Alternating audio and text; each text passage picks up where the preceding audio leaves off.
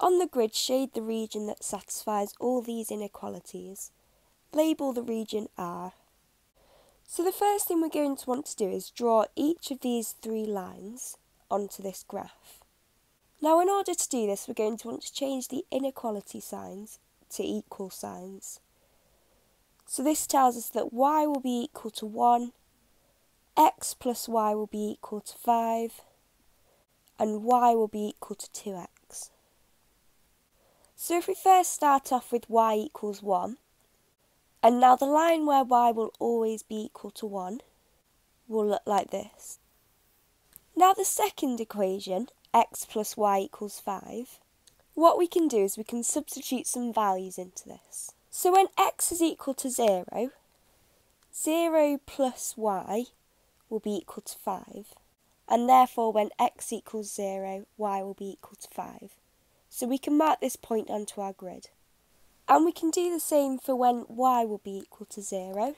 So when y equals 0, x plus 0 will be equal to 5. So again we can mark this point on the graph.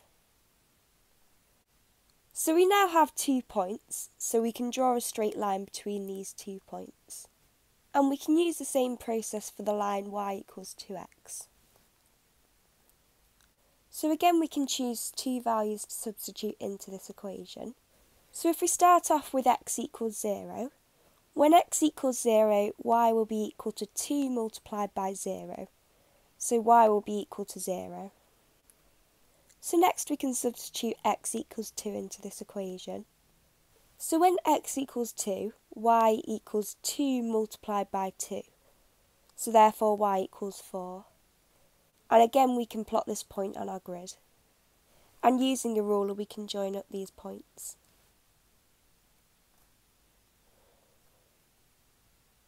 So we've drawn on all the lines we need to draw onto this grid. So now the final thing we need to do is work out which region is R. So the first inequality we've been given is y is greater than 1. So the region in which y is greater than 1 will be anywhere above the line y equals 1. The second inequality, x plus y is less than 5. Well, if we choose the point 1, 3, then x plus y will be equal to 4, and therefore x plus y will be less than 5. So the region in which x plus y is less than 5 will be this region below here. Now the final inequality, y is greater than 2x. We can use the same process as before. So if we choose the point 1, 3, and we can substitute these values in, and this will give us 3 is greater than 2 multiplied by 1. So we can therefore work out that the region in which y is greater than 2x is this region over here. So because of this, the region which satisfies all of these inequalities is this region here. And we need to label this region, region R. Now this question's worth 3 marks. We'll get our first and second mark for correctly drawing in all 3 lines. And we'll get our third mark for correctly shading in region R.